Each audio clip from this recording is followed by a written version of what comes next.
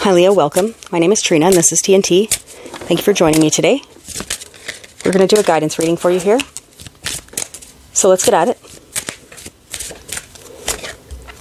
We have celebration. A positive outcome is assured. Celebrate your success and enjoy your achievements. Okay. We also have strength. The challenge will make you stronger. You will get through to the other side and look for the gifts in this situation. Strength. Okay. Celebration and strength. Let's get 2 more guidance cards for Leo. What else do we have for guidance for Leo?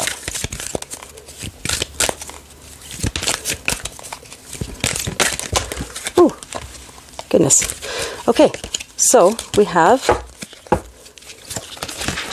tenderness. Speak gently to yourself. Cherish the child within. Tenderness. We also have reflect.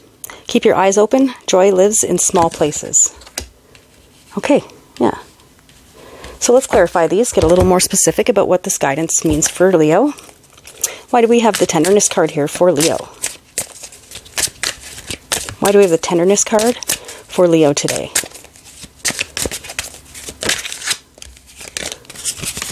We have justice, the Wheel of Fortune, and the Knight of Pentacles. Okay, so Justice, the Wheel of Fortune, and the Knight of Pentacles, this signifies that there's something coming to you. It's been coming for a long time. It's just a slow-moving energy with the Knight of Pentacles.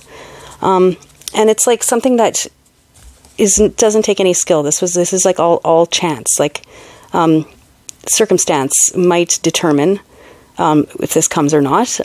But it's going to be fair and just in the end. Not sure what that is for everybody. It's going to be different, but something is going to end up fair and just in the end. And something is coming to you in a good way. Okay. Why do we have celebration here for Leo? The 7 of Pentacles, the 2 of Cups, and the 9 of Swords. So you have a lot of fear and anxiety over some kind of success that is kind of looming in the balance. It's like you're waiting to see if something is going to be successful or not. There is maybe a harmonious partnership that will help you find success here. And you really have to look back and realize what you have accomplished already. What you've accomplished by yourself already. Okay, why do we have strength here for Leo? Why do we have the strength card for Leo?